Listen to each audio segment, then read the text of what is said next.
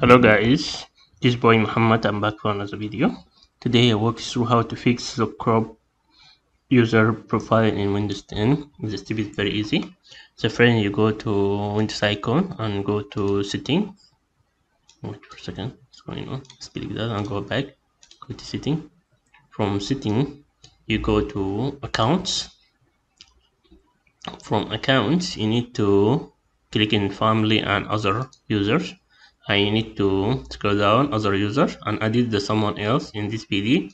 You need to add someone with the administrator user that fix the problem. Edit that and enter the password. After you enter that, you will find the user here and you need to be permissioned as administrator. And the next step is you go to shares field and type cmd and running as the administrator. Click yes and type the following command.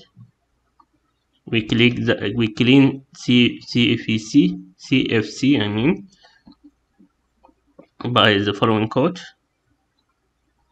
Scan now and click enter. This will take time.